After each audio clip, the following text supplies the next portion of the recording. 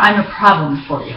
Because you know how to tick me. No, and you keep doing it. I don't. I'm not doing it on purpose.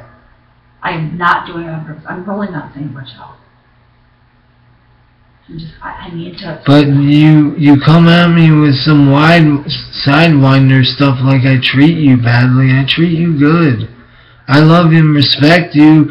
That's why I do state all the time, I give you everything I got just because... If you love and respect me, you would not call me a crazy cunt. You would not keep reminding me of how you give me everything.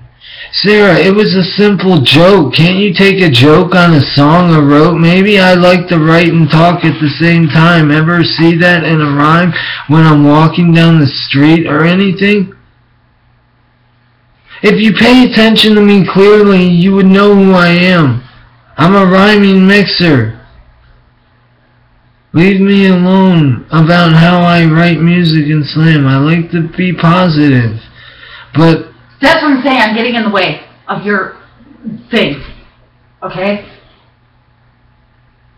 Whatever thing it is, I'm not... You're not getting in the way. I'm not satisfying your fucking perfect need for it. No, you are. Stop. You're getting sidewinded. Stop thinking like that. Well, then stop making me feel that way. Sidewinded means you think paranoid. Leave it as that.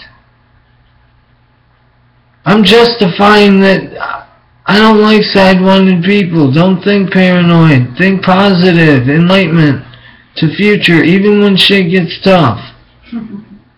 What is she laughing for? I'm laughing because you are the one telling me not to think paranoid, think positive, which I'll agree. I do think paranoid a lot.